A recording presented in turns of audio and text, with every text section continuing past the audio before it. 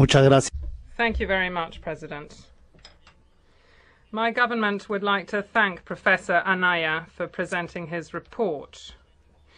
Its Addendum 8 refers to the visit that he carried out to my country, Peru, between the 17th and the 19th of June of this year, a visit carried out at the invitation of the Peruvian government.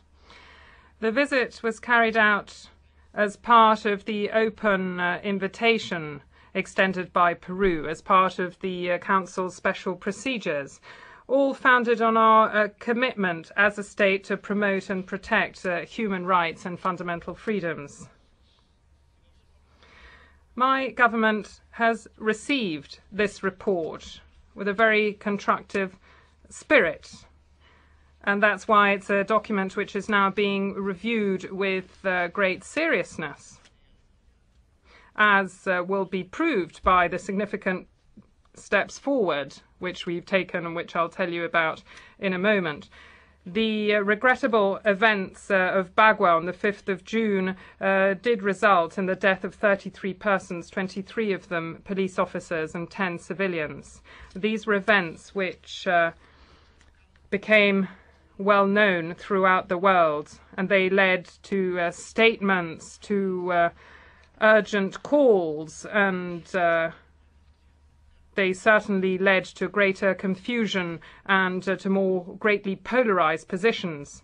In this context, some accuse the government in Peru of having committed a massacre, including extrajudicial killings, hundreds of disappeared persons, and it was claimed that mass graves existed. Some others said that what had occurred was genocide. The rapporteur's report does cast a true light on all of these accusations. Reading the report and listening, in fact, to the statements made by the rapporteur to the press, it is clear that what happened was nothing even close to a genocide or a gross violation of human rights of indigenous persons, or that enforced disappearances had occurred, or indeed any other such serious violation of human rights. The Special Rapporteur in paragraph 25 of his report says, and I quote, that there was no concrete evidence found, nor were any specific witnesses listened to on deaths over and above the confirmed deaths. There was no concrete evidence found on the existence of mass graves, as had been publicly announced. In this same regard, the Ombudsman of Peru, a national institution, under the Paris Principles, issued a report on the Bagua events, which includes all of the outcome of all the work that it has done out in the field. It is a report which found the same number of dead persons and also concluded that there were no disappearances, whether amongst civilians or indigenous persons, as a result of the above events. The only person who disappeared was the police officer Felipe Bazan Soles. In relation to what is said in paragraph 27 of the report on the alleged disappearance of Mr. Wassoum Kassem, the Ombudsman found, in relation to the publication of the report of the special report, that this is somebody who continues to live within his community. President, Peru is very proud to be a democratic state, a state where there is the full rule of law and where human rights and fundamental freedoms are fully in force. Within this framework, my government has the constitutional obligation to preserve public order and protect and promote the human rights of all Peruvians. And it is part of this constitutional mandate that the National Police initiated actions in Bagua in order to restore public order and allow for the free movement of persons and goods, to avoid scarcity of supply, threats to health, and in general a situation which jeopardized and put at risk the lives of thousands of Peruvian people. My delegation agrees with the assessment of the rapporteur relating to the complexity of the basic events underlying violence generated in Bagua. And it's precisely with the aim of tackling these root causes that the government of Peru has always been willing to open a dialogue in order to find a peaceful solution. Proof of this are the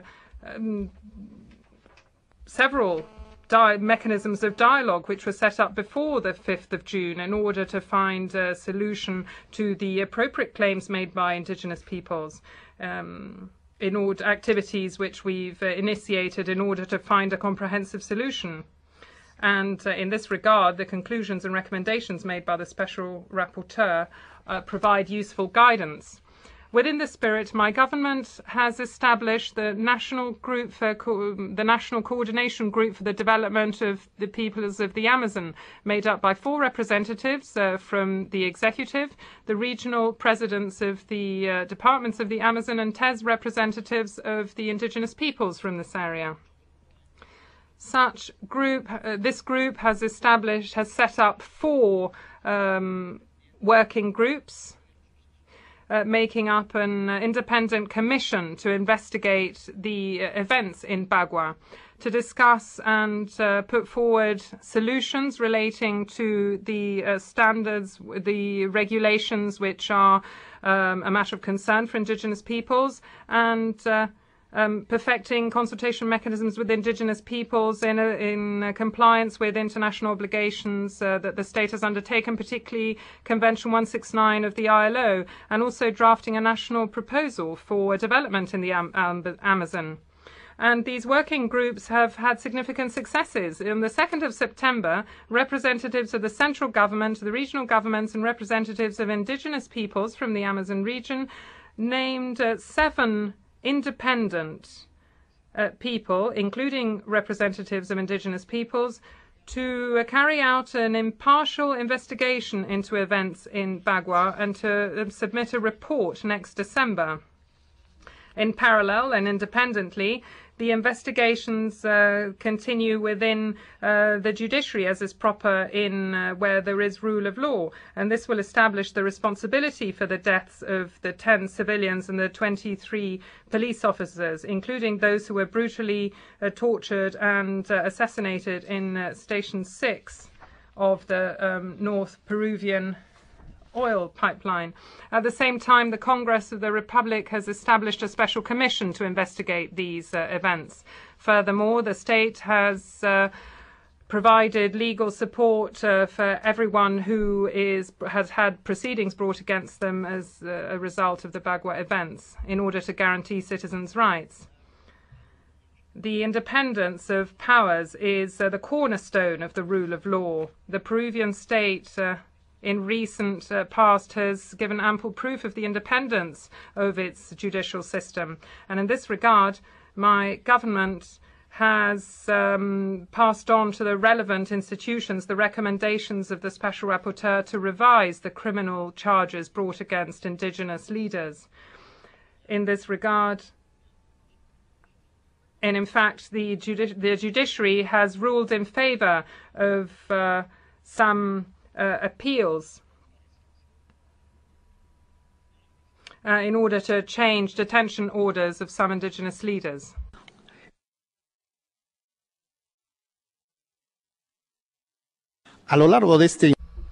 Throughout this report, the Special Rapporteur recognizes then the government of Peru has taken significant steps forward to set up a dialogue with indigenous peoples affected and has made significant steps forward to solve the substantive problems affecting indigenous peoples. And Professor Anaya's report is a positive assessment of the attitude and decisions taken by the government.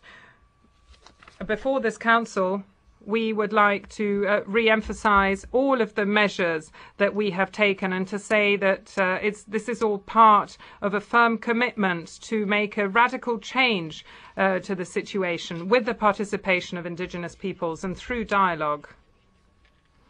This is a very firm commitment made by Peru, and it can be seen in the adoption of the UN Declaration on the Rights of Indigenous Peoples.